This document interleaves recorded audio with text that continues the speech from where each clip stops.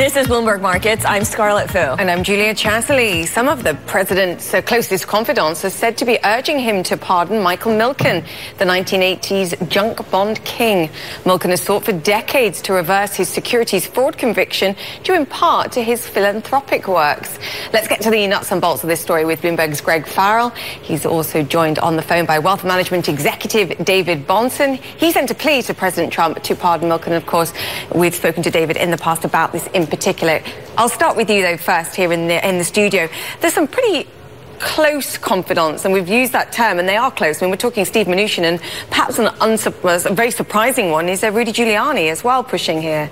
Yes, and there's a lot of wind behind the sails on this particular effort. Mr. Milken has wanted this for a long time, since the 1990s, and now is a constellation of stars in his favor. Not only is President Trump obviously far more open to granting pardons, but you have not just Rudy Giuliani, the prosecutor who initiated the criminal case against Michael Milken, but you also have Anthony Scaramucci, who has very close ties to the White House.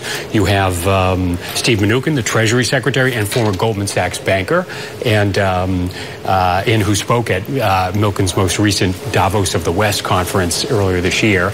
And also we have Jared Kushner, the president's son-in-law. Rudy has been on the record before. He wrote a letter during the Obama administration in support of this, and going back to the year 2000, he supported an effort to get President Bill Clinton to pardon Michael Milken. But it's been politically unpalatable. Milken has become such a symbol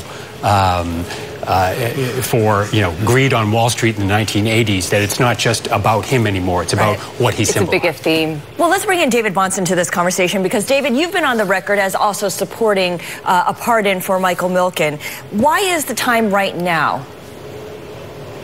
Well, I think that the pragmatic issue is just simply that clearly the president right now seems to be in a streak of granting different pardons. As far as for Mr. Milken in particular, the genesis of my request to the president a year ago, or nearly a year ago at this time, was, if you recall, Tesla issuing high-yield bonds.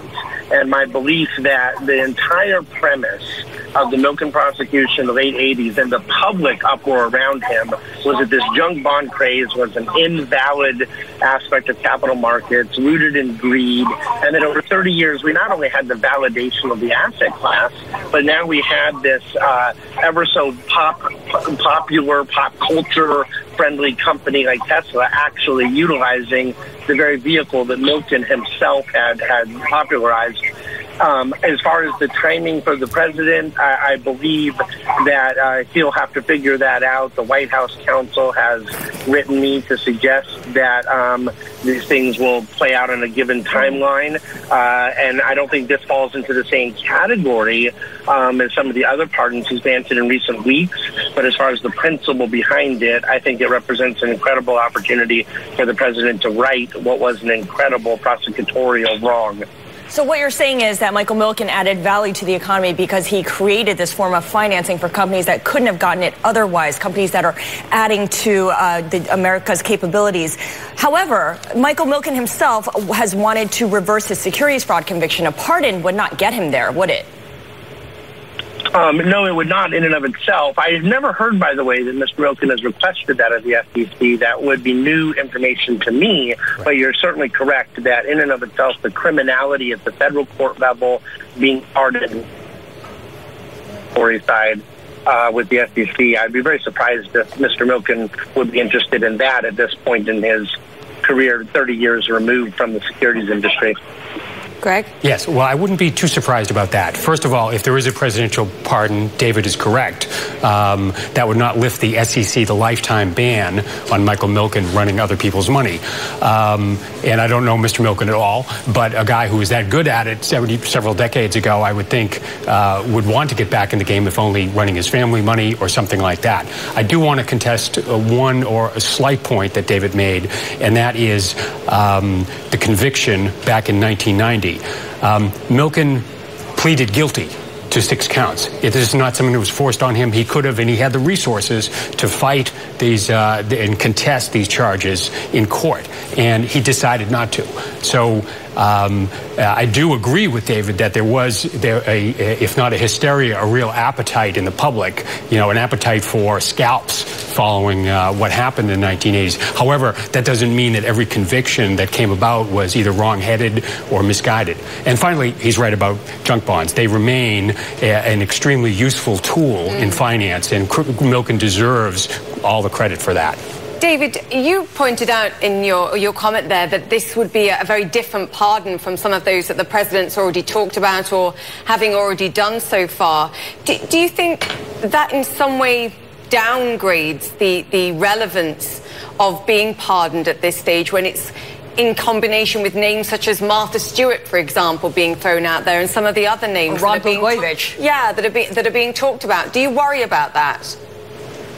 I don't, but I have to say that my behind this has never been the political benefit to the president around it. I think that with Dinesh D'Souza, it was clearly an overreach, and the president benefited politically from that as far as with his own base.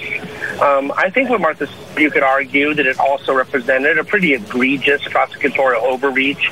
But I do have to push back on something that he said regarding the Milken deal. Yes, he pled guilty, but he pled guilty with a gun to his brother's head. They were literally threatening his brother with lifetime prosecution for things his brother did not do, and Milken... I hear you. I hear David. But his brother would also get his day in court. That's why they have courtrooms. Yes. That's why they have juries and jury peers. In a perfect world, I agree with you.